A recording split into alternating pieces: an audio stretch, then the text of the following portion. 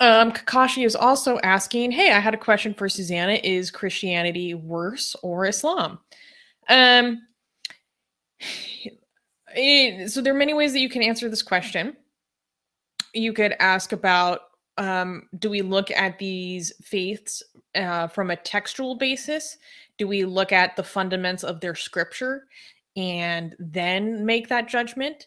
Or do we look at the most dangerous aspects of those faiths that are manifested in the world today? Difficult questions. And I think if I was to take the texts in their fundamentals, they're both really bad. I still think Islam would be worse. If I'm looking at it and which religion has is worse in its role in the world today, that's very difficult as well. There are two ways that I would answer this question. One would be body count. Two would be influence. Okay, so from the perspective of body count, I would say Islam, and other aspects of it as well.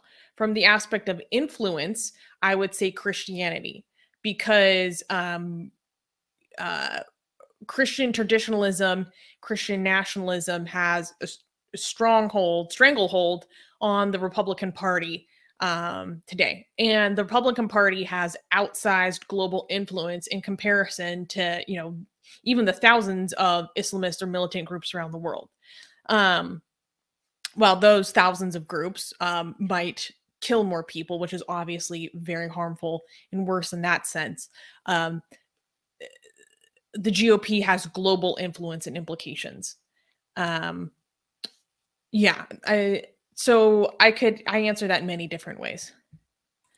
I just want to address this again. Carlo with the bad takes today. Sorry, saying Christianity is pacifist in its text. People betray this pacifism. Get ready for Armin yelling. No, I'm not gonna yell. I'm not gonna yell. But just like you're complete. Like, read the New Testament. It's not at all pacifist. Okay, I mean, it doesn't get any more clear. Jesus said, "I'm not here." Like, Jesus specifically said, "I'm not here to bring priests. I'm here to bring the sword." Like, he specifically said that. Like, he specifically says that I'm here to turn a father. Armin. He specifically said, "I'm here to take a father against his son, a mother against its daughter." Right? Family against themselves. Right? I mean, if you also want to add the Old Testament, then becomes actually more directly genocidal than even the Quran. Right?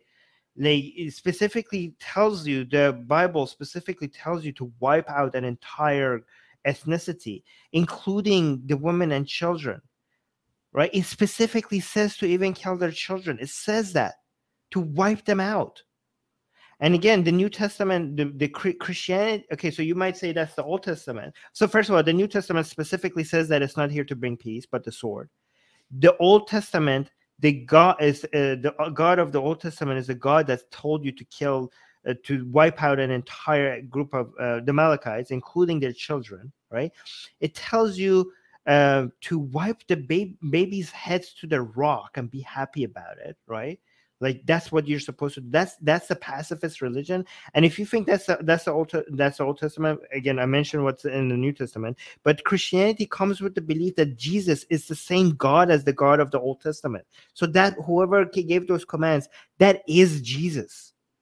There's no way anybody could look at Christianity and say that's a pacifist religion.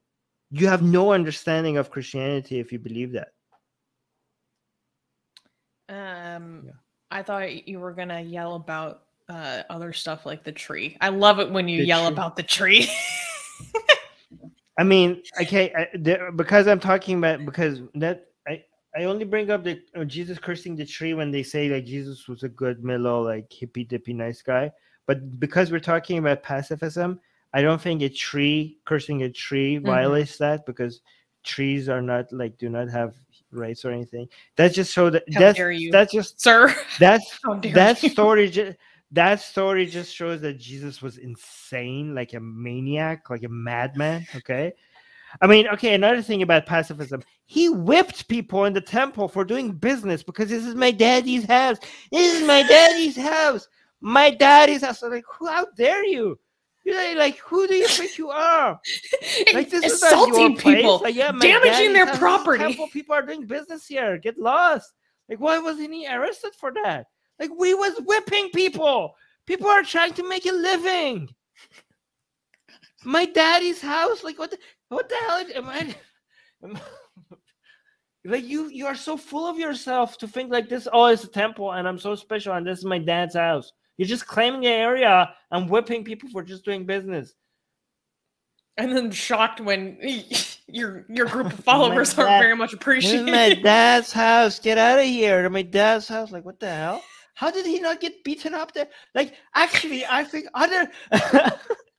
actually, now that I think about it, I think the people who were the pacifists were the people who are surrounding him.